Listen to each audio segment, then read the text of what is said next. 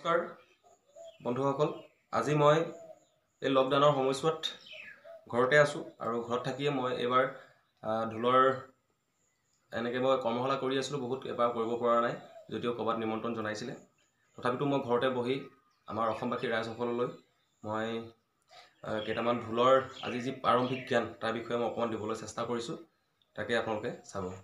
প্ৰথম অৱস্থাত হ'ল ঢোল। ঢোলৰ যিটো মই হুঁতে ঢুলীয়া হয় যিটো ঢোলৰ বাওঁফালে যিটো এই অংশটো ডাঙৰ অংশটো এই ডাঙৰ অংশটো এখন তালি বুলি কয়। তালিৰ ওপৰত যিটো আছে এইটো কাটনি বুলি কয়। কাটনিৰ ওপৰত যিটো আছে গাঁথনি বুলি কয় আৰু কাটনিৰ ভিতৰত এটা সৰু সৰু ঢোলৰ বৰতিৰে কাটি মেলি এটা অংশ ভৰোৱাইছে তাত এটাক এইটো কুমতি বুলি কয়। নিশ্চয় আপোনালোকে জানে ঢোলৰ বিষয়ে। আৰু ঢোলৰ এখন কাণ আৰু লগতে ঢোলৰ বৰতি এডাল থাকে। এডাল বৰতি যদি থাকে ঢোলটো তেতিয়া অলপ ভাল হয় দেখি বজোৱাবলৈ ভাল হয় বা ঢোলৰ টিউনিং ধুনীয়া হয়। আৰু লগতে ঢোলৰ যিটো সু অংশ যিটো আমি লাঠিৰে বজাওঁ সেইটো হ'ল কোবনি বুলি কয় তাক কোবনি এইটো। আৰু লগতে এইবিলাক যি দেখিছে এইবিলাক আপোনালোকে আপোনাৰ যি বাঁহৰ যিবিলাক দেখিছে এইবিলাক হ'ল আপোনালোকৰ বিজুলী বাঁহৰ পৰা তৈয়াৰ কৰা হয়। এইবিলাক ধৰক ফৰিং। এই ফৰিংবোৰ থাকিলে ঢোলৰ যিটো টিউনিং কোবনিখনৰ সেই টিউনিংটো ধুনীয়া হৈ থাকে। আৰু লগতে আপোনালোকক আজি মই ঢোলৰ অকণমান প্ৰাৰম্ভিক জ্ঞান দিবলৈ চেষ্টা কৰিছোঁ। মই বৰ্তমান লিখি থৈছোঁ কিছুমান। ঢোলটো প্ৰথমতে বজাবলৈ যোৱাৰ আগতে আমি ইয়াৰ যিটো আপোনালোকক এতিয়া দেখুৱালোঁ যে ঢোলৰ এইটো অংশ কোবনি বা যি আছে কাটনি কুমতি গাঁথনি বৰতি বিজুলী বাঁহৰ পৰা যি ফৰিং কোবনি এইবিলাক অংশ আপোনালোকে ঢোলত প্ৰথমতে দেখাই ল'ব। এটা ছবি আঁকি ল'ব। ছবি আঁকি পিনি আপোনালোকে ইয়াৰ অংশবিলাক ভালকৈ চাব প্ৰথম অৱস্থাত। তাৰপিছতে আহিব তালি বা কোবনিত। তালিত কি বাজিব শব্দকেইটা আপোনালোকে নাজানিব পাৰে বা জানিব পাৰে। তথাপিতো মই প্ৰথম অৱস্থাত এইখিনি যি প্ৰাৰম্ভিক জ্ঞান ঢোলৰ সেইখিনি মই দেখাব চেষ্টা কৰিছোঁ। তালিত বজিব 5টা শব্দ মুঠতে প্ৰথম অৱস্থাত। ধুম বজিব, ডাওঁ, টাক, টিট আৰু টৌ 5টা শব্দ। এই টিটটো 3টা আঙুলিয়ে বজাব লাগিব আৰু টৌটো এটা আঙুলিয়ে বজাব লাগিব। কোবনিত বজিব 3টা শব্দ ঘেন, খিত আৰু গীত।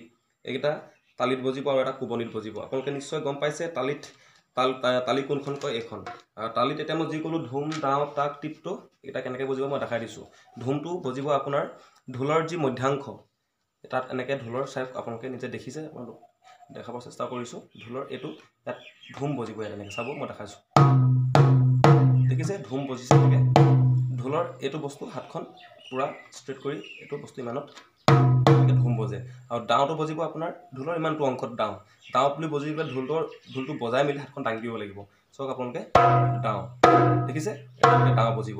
আৰু টাকটো বজিব যেতিয়া আপুনি বজাব টাকটো বজোৱা সময়ত ঢোলৰ যিটো মই এতিয়া ডাওঁ বুলি দাঙি দিছোঁ টাকটো হ'লে অলপ হেঁচি ধৰিব মানে চেপি ধৰিব। চাওক টাকটো কেনেকৈ বজিব দেখিছে এইটো টাক এনেকৈ বজিব।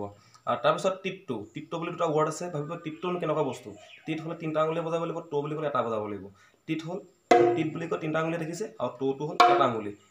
টিট টৌ মানে দেখিছে টিট টৌ বুলি কয়। আৰু এইফালে আপোনাৰ কোবনি বুলি কয়। এই কোবনি অংশটোত কেনেকৈ কি বজিব। কোবনিত 3টা ৱৰ্ডে বজিব সদায় শব্দ। এটা হ'ল ঘেন আৰু এটা হ'ল খিত বুলি ক'লে অলপ খুচি দিব লাগিব। আৰু গীপ বুলি ক'লে অকণমান জাষ্ট আলাস থ'ব লাগিব। নিশ্চয় গম পাইছে ঘেন খিত গীপ কেনেকৈ বজে। এইকেইটা বস্তুৰ পৰাই ঢোলৰ গোটেই যিবিলাক ঢোলৰ চাপৰ আছে সম্পূৰ্ণ চাপৰবোৰ বজে ফুটি উঠে।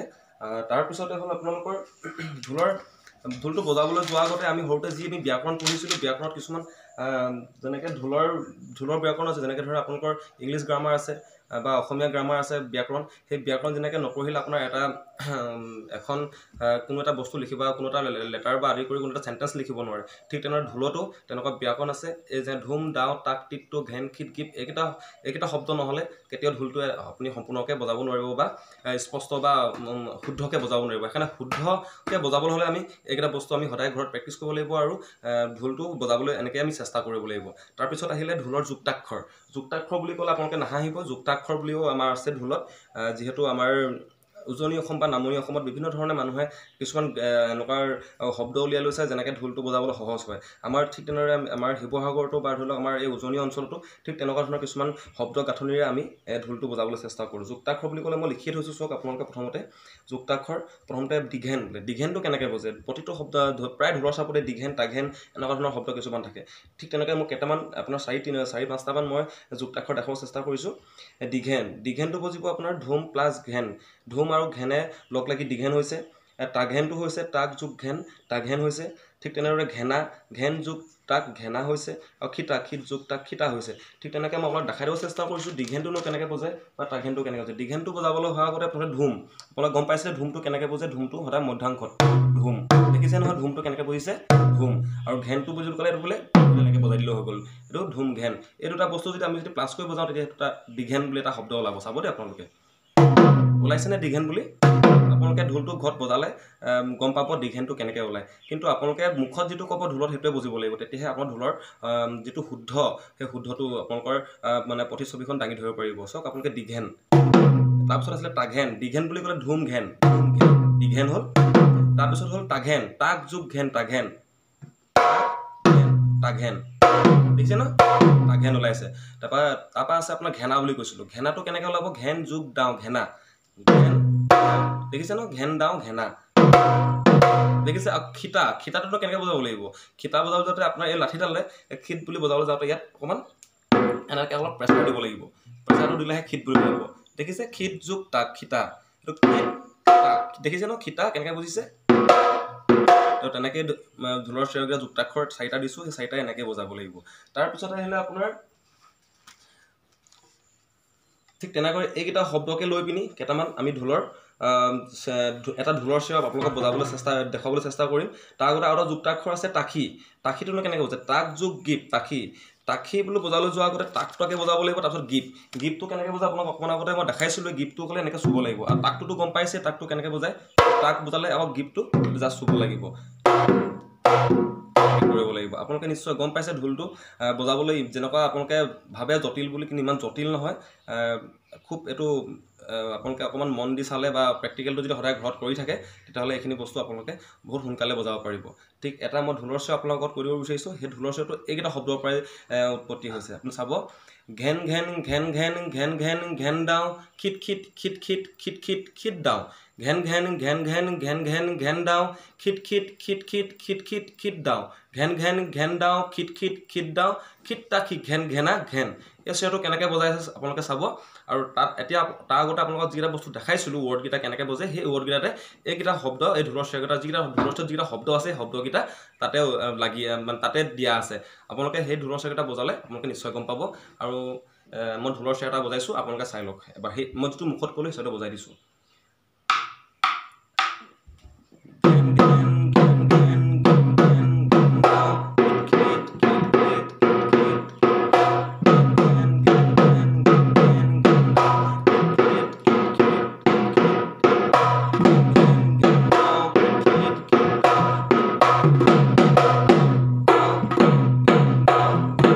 ঠিক তেনেদৰে আপোনালোকে ঢোলবিলাক শিকিব পাৰিব আৰু আজি এই লকডাউনৰ সময়ত ঘৰতে সকলোৱে বহি আছে বহি থকাৰ সময়তে আপোনালোকে এনেই থকাতকৈ আপোনালোকে যি জানে তাকে কৰি কৰক আৰু তেনেকৈ মই ঠিক তেনেদৰে আজি ঢোলৰ যি প্ৰাৰম্ভিক যি প্ৰথম যিখিনি আমাৰ স্কুল প্ৰথম প্ৰিমিয়াম স্কুল গ'লে বা আমি প্ৰথম LP স্কুল গ'লে যিখিনি আমি শিকিবলৈ পাওঁ ঠিক তেনেদৰে ঢোলতো প্ৰথম ক্লাছ কৰিবলৈ গ'লে বা আমি প্ৰশিক্ষণ ল'বলৈ গ'লে আমাক প্ৰথমতে এইখিনি আমি শিকিব লাগিব জানিব লাগিব আৰু এইখিনি বস্তু সদায় প্ৰেক্টিছ কৰি থাকিলে আৰু সদায় আমি প্ৰেক্টিকেলি কাম এইখিনি ঢোলখিনি বজাই থাকোঁ তেতিয়াহ'লে এইখিনি বস্তু আপোনালোকে নিশ্চয় বজাব পাৰিব তাকে আশা কৰিছোঁ আপোনালোকে এইখিনি বস্তু প্ৰেক্টিছ কৰিব আৰু ঘৰতে সদায় বজাই আপোনালোকে থাকিব পাৰিব আৰু লগতে ওচৰ চুবুৰীয়াকো আপোনালোকে দেখাব পাৰিব ঠিক আছে ধন্যবাদ আজিলৈকে ভিডিঅ'টো ইমানতে সামৰিছোঁ আৰু পিছৰ পৰ্যায়ত ইয়াৰ বাকী যিখিনি অংশ পিছলৈ যাবলৈ আমি চেষ্টা কৰিম ধন্যবাদ